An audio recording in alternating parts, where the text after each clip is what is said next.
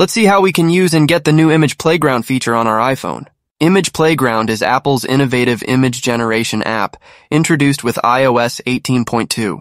It lets you create fun, cartoon-like images simply by typing a description, such as a crocodile wearing a tutu, or a skunk hula hooping. You can refine your creations with additional words or use Apple's preset suggestions for themes, costumes, and accessories.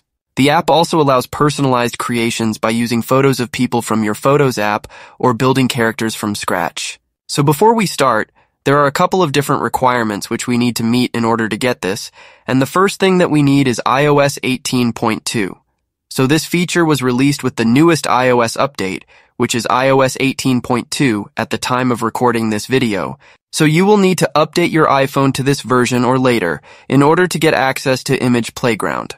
But the most important thing is that you have an iPhone that supports Apple Intelligence. So this Image Playground application will let us generate AI images from text and other things. So we will have to go over to our settings, then find the Apple Intelligence and Siri option right here, and then make sure that you have Apple Intelligence enabled or turned on.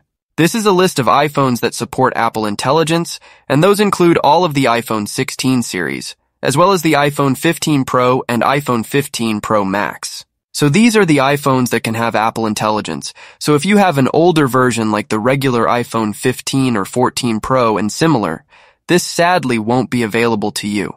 So enable Apple Intelligence and update to iOS 0.2, and then you'll have the Image Playground application installed on your device automatically. Let's open the search bar and then type Playground. And here's the application which we want to open. So that is how we can get the app, and let's make an image as an example for this video.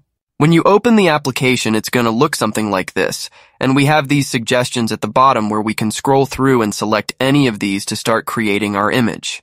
We have different themes, accessories, places, and similar things, and let's say I want to make my image setting in a forest.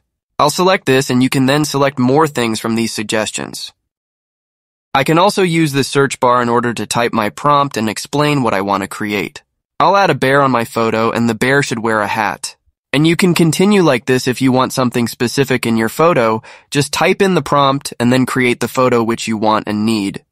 Have fun with this new tool, and tell me if you like this new feature which Apple has introduced with iOS 18.2. Thanks for watching everyone, and I'll see you soon.